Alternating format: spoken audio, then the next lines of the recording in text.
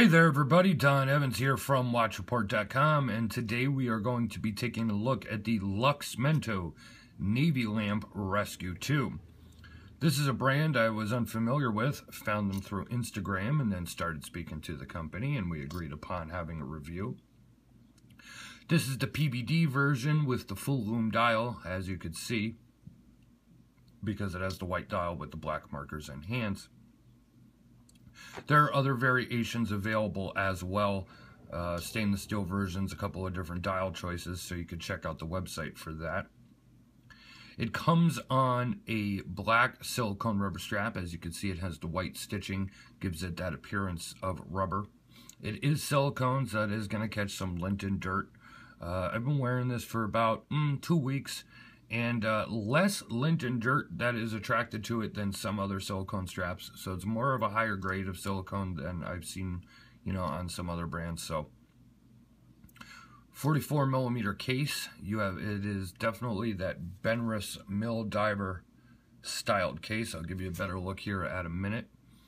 Sapphire crystal, Ronda 515 quartz automatic or quartz movement. It's about 14mm thick. 54mm lug to lug width, and you have 22mm lugs for the strap. Let's take a closer look here. The price, as of today, it is May 19th, and the price to USD, the current conversion is about $179.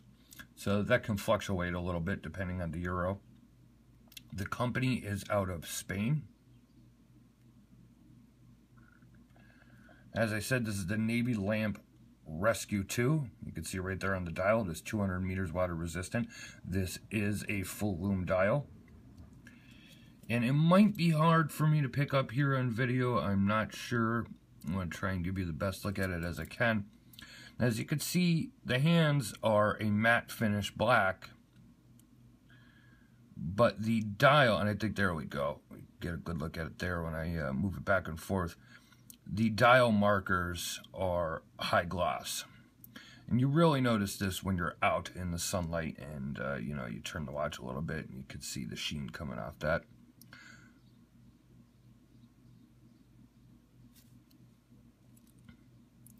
Here's a look at the crown side of the case. The bezel is a little sharp. There's some sharp edges here that could have probably been filed down a little bit more. And now it's not a problem when you're turning it or anything. It's actually very, very grippy. But if you're putting your hand into your pocket or something like that, it could catch on it a little bit. Basically, what I end up getting is some threads on, threads or string on it that I'm wiping it off, or I got it caught on something. But other than that, it works very nice. The crown is unsigned. I would have liked to see maybe that logo on the crown there. You have a brush finish, satin finish on the entire watch, except for the crown. And of course, you got a glossy aluminum bezel insert.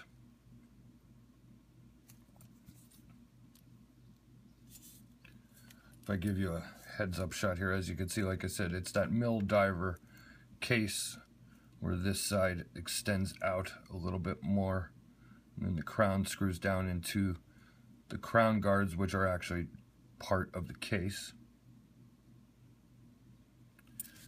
As I said, the bezel itself, now you can see a little bit of play, but not much, and nice firm clicks here.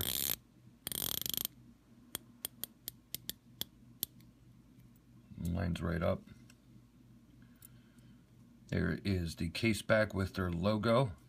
Nice engraving on there.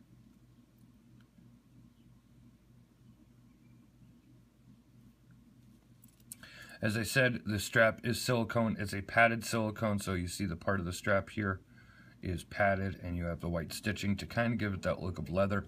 Now, the watch also came in the shipping box, and as a matter of fact, I have the little box right here. That off a little bit. So you got Luxmento Rescue watch. It's a very tiny, let me do this off camera here because there's a couple of snaps on it. But it's a very tiny looking little Pelican style box. Now, my only issue with that is now, of course, as you see, it came in the bubble wrap.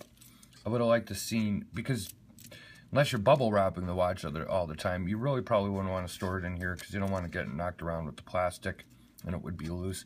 Would have been nice to see some foam on the inside of here for some protection.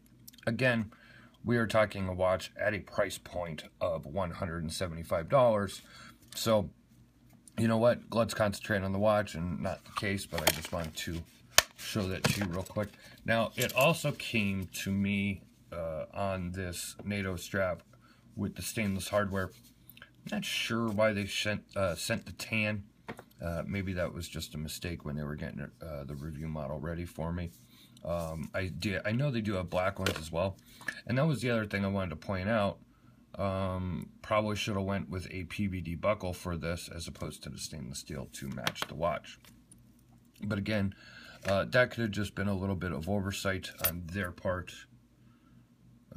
Sometimes, you know, when they're trying to get these watches out for review, you know, they hastily are trying to get it rushed out. So, not a big deal. That is a good look at the watch. Let me pull out the crown here. It is a screw down crown, of course.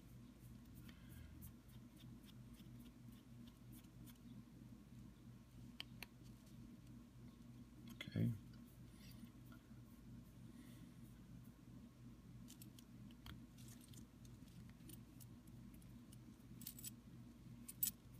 Screws back down fairly easily, no issues there.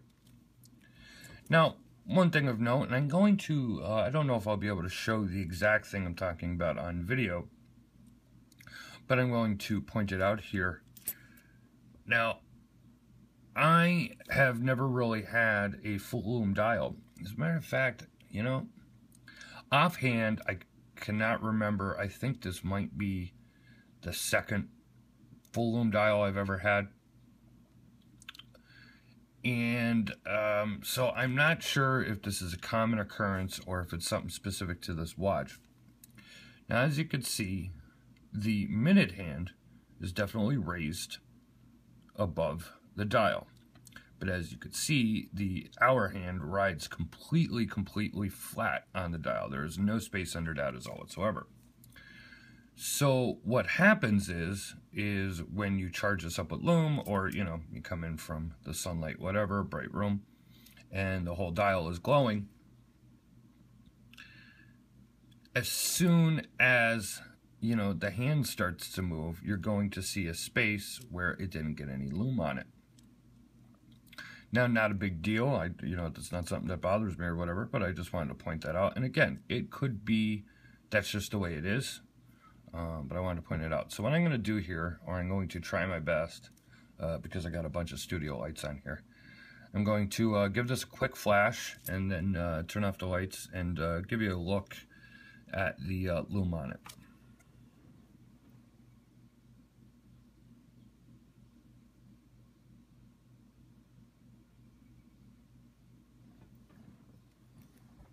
Okay, let me just turn off. There is still going to be one studio light on because it's hard for me to go ahead and reach that.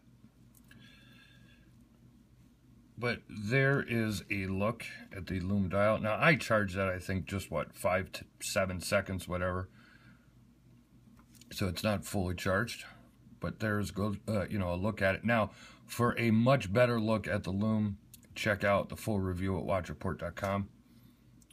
I'm going to turn the lights back on here because, hey, we're not filming a horror film. Haha, it's a watch review. Let me put it on the wrist here real quick.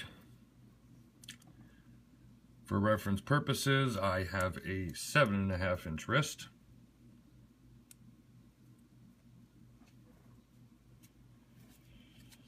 And there's a look at it on the wrist. Still have a couple of holes left there, so maybe about a 6 3/4 inch wrist it could fit up to. And got a couple of holes left there, so I'm going to probably say 8-inch wrist maximum with the silicone strap that is included. So there is a look at the Luxmento Naylamp Rescue II, a very, very affordable diver. Like I said, they have these in stainless steel versions and a couple of different dial options. So check out their website. There'll be a link in the full review at watchreport.com. Leave a like or a comment here on YouTube. Subscribe to our YouTube channel. You'll never miss another video review. Check us out on social media. We're on all of them: Twitter, Instagram, Facebook. Keep up there with some spy shots of upcoming reviews and other things that we post. Check us out on our forum. You could see a link to that on the Watch Report website. Come over, sign up, have a conversation. Let's talk about some watches. This has been Don Evans for watchreport.com, and I'll see you on the next video. Thank you.